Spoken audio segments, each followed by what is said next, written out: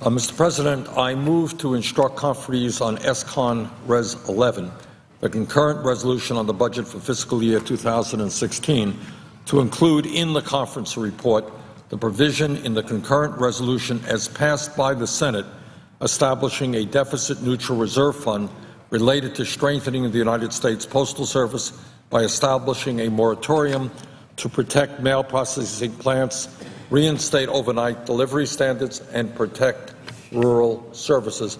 Mr. President, during the so-called vote-a-rama here, that amendment passed by voice vote. And this time I hope we can get a strong vote on it, a roll call vote on it, because it is terribly important that we tell the Postmaster General of the United States that the United States Senate wants a strong and vibrant U.S. Postal Service. Mr. President, what we are saying to the Postmaster General of the United States is pretty simple, and that is, do not destroy up to 15,000 middle-class jobs. Do not shut down up to 82 mail processing plants. Stop slowing down mail service delivery in this country. Speed it up by reinstating strong overnight delivery standards for first-class mail. Mr. President, I do not know about Arizona, and I don't know about Wyoming, but I can tell you that in Vermont, we have gotten a significant number of complaints from people who are upset by the slowdown in mail delivery standards. And it is, to my mind, just unacceptable. And what we are saying now, and we'll have to say in the months to come, is you can't shut down another 82 processing plants. You cannot continue these inadequate mail delivery standards, and that's got to change. The American people, the business community, is entitled to know that when they put a letter or document in the mail, it is going to get delivered in a prompt way, and that, sadly, today is not the case. Mr. President, for over 230 years and enshrined in our Constitution, the Postal Service has played an enormously important role for the people of our country and for our economy, and that mission today remains as important as it has ever been. The beauty of the Postal Service is that it provides universal service, 6 days a week to every corner of our country, no matter how small or how remote. That means it'll deliver mail on Wall Street, it'll deliver mail to a home at the end of a back road in the state of Vermont. The U.S. Postal Service supports, through its efforts, millions of jobs in virtually every sector of our economy. It provides decent-paying union jobs to some 500,000 Americans, and, by the way, is the largest employer of veterans in this country. Whether you are an elderly woman living on a dirt road in a rural area, or you're a wealthy CEO executive on Park Avenue, you get your mail delivered 6 days a week, and the American people pay for this service a cost which is far less than any place else in the industrialized world. In other words, we got a pretty good bargain when we put a stamp on an envelope. Unfortunately, despite the success and the popularity of the Postal Service, it is under constant attack and has been under constant attack for years, including by from those who would like to privatize the Postal Service and ultimately destroy it. Let's be clear. The same people who are attacking the Postal Service are often the same people who are attacking Social Security, Medicare, and so forth.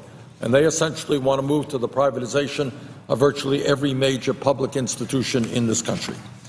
Today, the U.S. Postal Service is in the process of shutting down up to 82 mail processing plants and eliminating up to 15,000 decent-paying jobs. This is in addition to the 141 mail processing facilities that were closed between 2012 and 2013.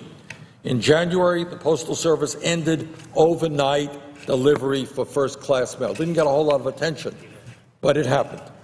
The purpose of this motion is to put the Senate on record in strong opposition to these plant closings and to demand that the Postal Service reinstate strong overnight delivery standards and not destroy good-paying jobs. Mr. President, we have been told that all of these horrendous cuts are necessary because the Postal Service is experiencing just terrible financial problems. They are losing money every single year. Well, the truth is somewhat different. The major reason that the Postal Service is in tough financial shape today is not because of email or the Internet. The major reason why the Postal Service is hurting financially is because of a mandate signed into law by President Bush in December of 2006 during a lame duck session of Congress that forces the Postal Service to pre-fund 75 years of future retiree health benefits over a 10-year period. No other government agency or business in America is burdened with a mandate anywhere close to what the Postal Service has to expend, which is $5.5 billion a year. So the main point, you see articles telling you the Postal Service is having financial problems. The main reason, the overwhelming reason, is this necessity to pre-fund 75 years of future retiree health benefits over a 10-year period at about $5.5 billion a year. In fact, all of the so-called financial losses posted by the Postal Service since October 2012 are due to this pre-funding mandate. That's it. Without that mandate, they would be making a modest amount of money. Mr. President, we don't hear much about it, but I think that it is very important for the American people to understand the reality of the finances of the Postal Service.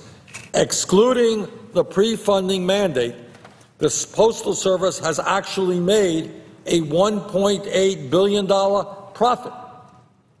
So it is a modestly profitable operation, excluding the $5.5 billion pre-funding mandate.